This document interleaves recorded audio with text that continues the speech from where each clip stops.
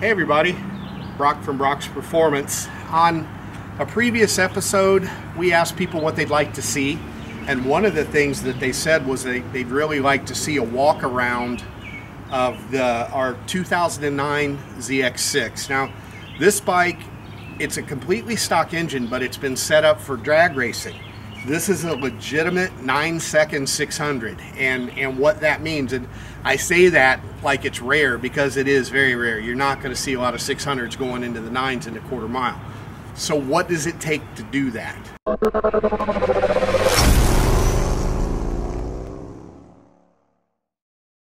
The answer to that is it takes excruciating detail. You're gonna have to have a rider on the bike. I'm not jumping on this bike and going 9 anything, and I've been riding for a long time. I'm just too big. These bikes like lighter riders. They don't have a lot of torque, so a smaller frame rider, they can get going and you don't have to worry about as much wind resistance and all the things that a lower powered bike has to worry about when you try to make it go quickly. If you want to come over, I'll show you a little bit here. We let Jeremy Teasley jump on this bike, and you can see here, he had a 156 60 foot, ran a 416 in the 330, 631 at 113 in the 8th mile, ran a 981 at 139.06 miles an hour.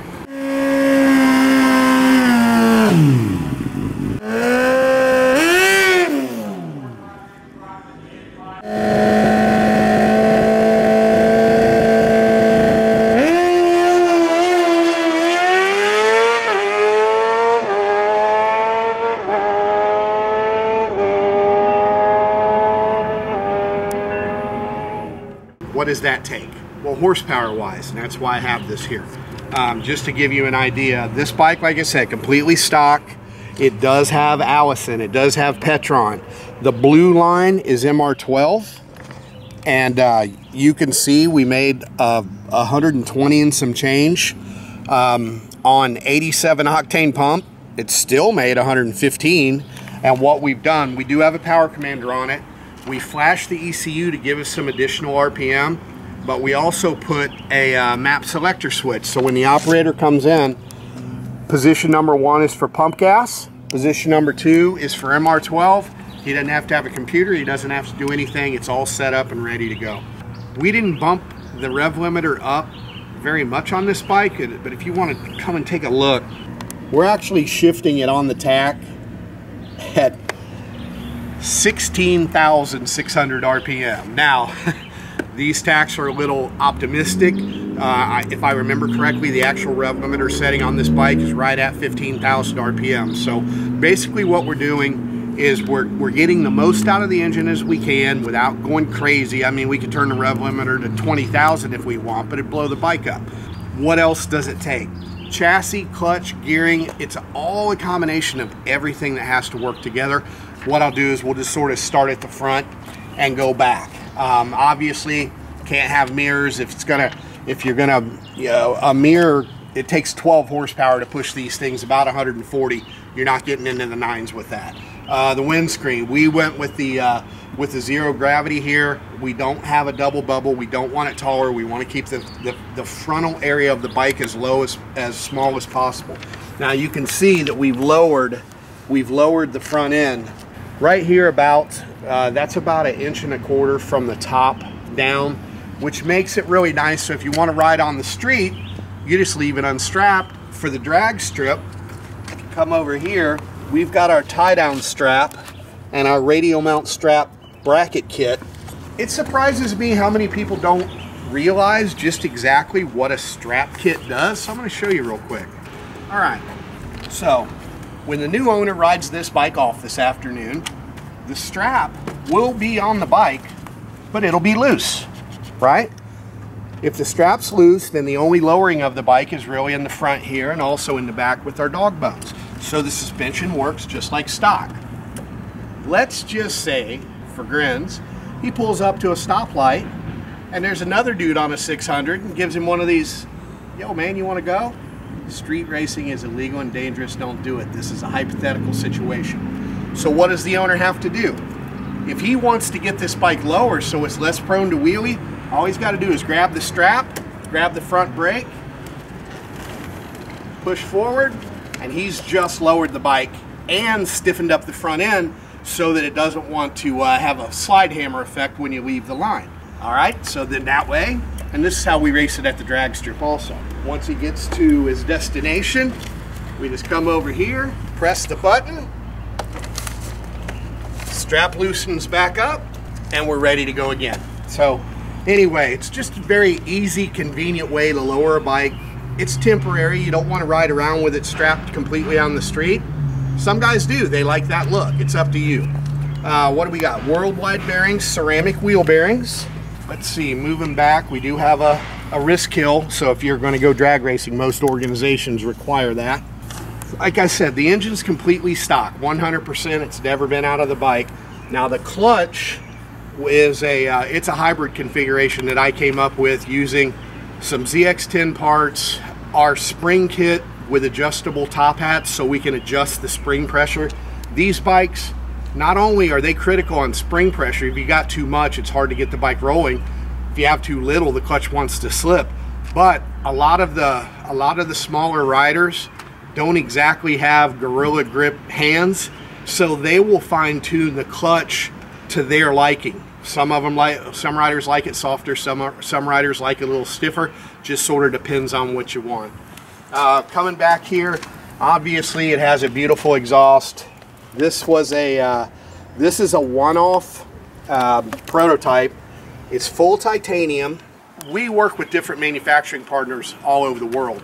The company we work with here, they're in Japan and they are titanium experts. They used this exact exhaust pipe at the 8 Hours of Suzuka and got on the podium. This is a badass exhaust. We didn't make it available for the ZX6s because badass exhaust costs badass money. You're looking at a $2,000 exhaust for a 600, and we just didn't think the market was there, but it sure is nice for us to make for a beautiful exhaust, super light, that makes great power. Moving back a little, I think you can see here, we use our window links to lower the bike. And we've got it set up right now to where it's perfect for the drag strip when it's all the way strapped. When you loosen up the front, it comes up a little bit. You've got all your suspension, so it's actually a really nice bike to ride. Ceramic wheel bearings also in the rear. It has our O-ring chain with the O-rings removed. Let me just show you a little something there. I know my road race buddies are going, why does he take so long? Man, we don't use these things a lot. So the enemy of 600, the enemy of any engine that just doesn't have an abundance of horsepower is friction. Friction, aerodynamics, everything. You've got to do everything you can to make the bike as slippery and as friction-free as possible. I want you to take your bike, put it up on a rear stand, and just do this.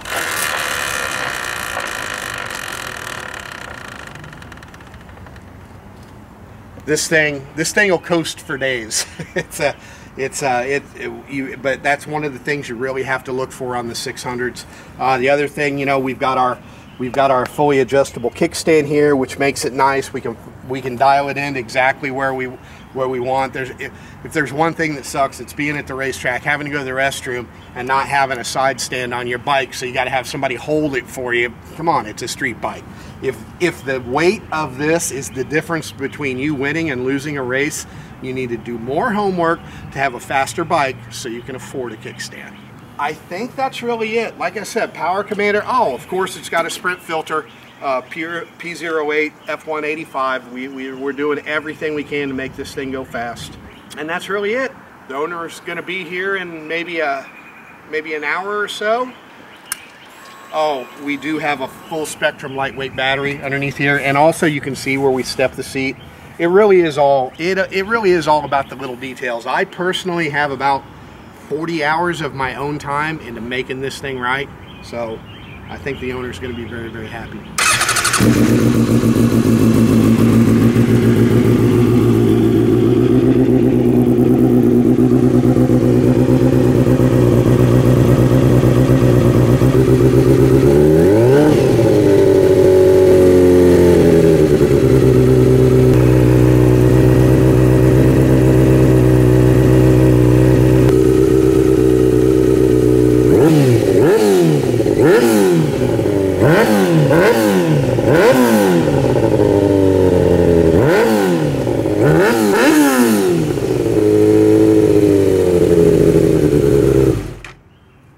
killer. And I tell you what, you take your average guy on a bone stock Hayabusa up in the air, just rides it off the track to the quarter mile. This little 600 will put its little 600 foot in its butt. These things will really catch you by surprise. They used to have a race down in Florida that was at an old airstrip, and I had my 600, and I beat Hayabusas. They didn't quite have it. It wasn't even an 1/8 mile, and I just tear out on those fast bikes, and they didn't have the ability to catch me. I won 30 races in one day, all on bigger, much faster motorcycles than my 600. These things, once you get used to them and you really learn how to ride them, these will teach you how to ride too, because they don't have the torque. Well, torque, that's the other thing. Gearing wise, to get these little things to roll, this bike is screaming at almost on the peak limiter in high gear in order to get it to leave. So little bit of a pain on the street. It tacks up a little bit much, but very quickly just throw a tooth on the front sprocket and go on a trip if you want to. So there is a difference between the street gearing and the drag strip gearing, but you know, the way it is now, if you're driving around on the street, this gearing's fine, and he could ride straight over to the drag strip, make some runs, have a real fast bike, and ride it home. So anyway, just wanted to sort of show you, you know, walk around to this thing. We don't do very many 600s. I don't see us doing very more in the future, but I wanted to let you know exactly what we did to get this bike where it is. I'm Brock from Brock's Performance. Until next time, we'll see you then.